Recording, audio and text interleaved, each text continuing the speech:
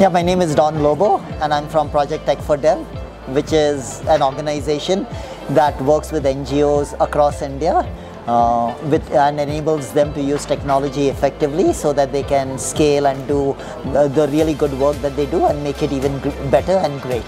If you looked at today's event, where we get so many NGOs across the spectrum from these really small organizations, like run by these incredibly passionate women, and I think it's so important for us as founders and leaders and people of privilege a bit to kind of help enable them and to help grow the ecosystem. So I think this event really reminded me of the fundamental reasons why we started Tech4Dev, as to how we can be a player in the sector that really helps organizations grow.